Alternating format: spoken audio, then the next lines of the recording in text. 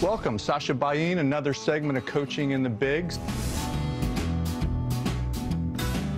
Exciting year for you. WTA Coach of the Year last year, the first one. I think that's a heck of an effort, winning the U.S. Open for Naomi. It was such a great accomplishment. How did the U.S. Open feel for you?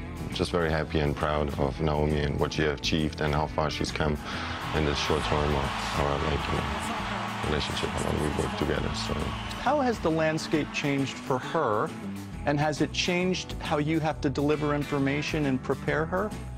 Well, landscape for her, of course, a lot, as you might want to imagine. But no, she's still the same. She's still Naomi, and we still joke and talk and practice the same we did before. Thank God, nothing changed there, and it's just beautiful to be around someone like that. With that new landscape and the new expectation, external and internal pressures, does your philosophy change in terms of how much you deal with emotional, mental stuff versus technical stuff? No, I really, this year, especially this year, I wanted to approach it a little different, where I really wanted to just, be able to look in the mirror at the end of the day and just tell herself I gave 100% no matter what.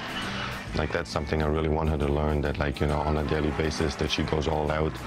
And then there's little technical stuff we do want to take on, but mentally, as the U.S. Open finals showed already, she's pretty good with that.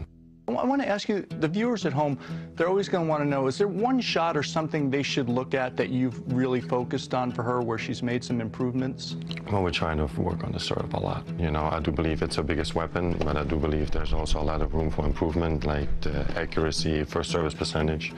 And, if she serves over 65%, around that number, first set or second set, third set, she's always going to take it, I believe. So we worked a little bit on that.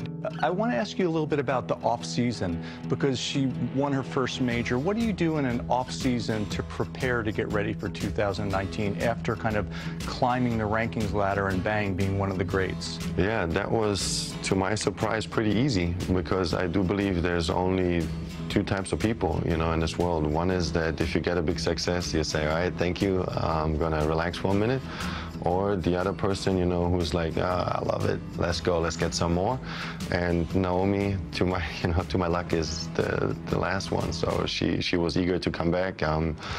We had a 2-week silence, I went on a boat a little bit. Perfect. And she was enjoying herself a little bit.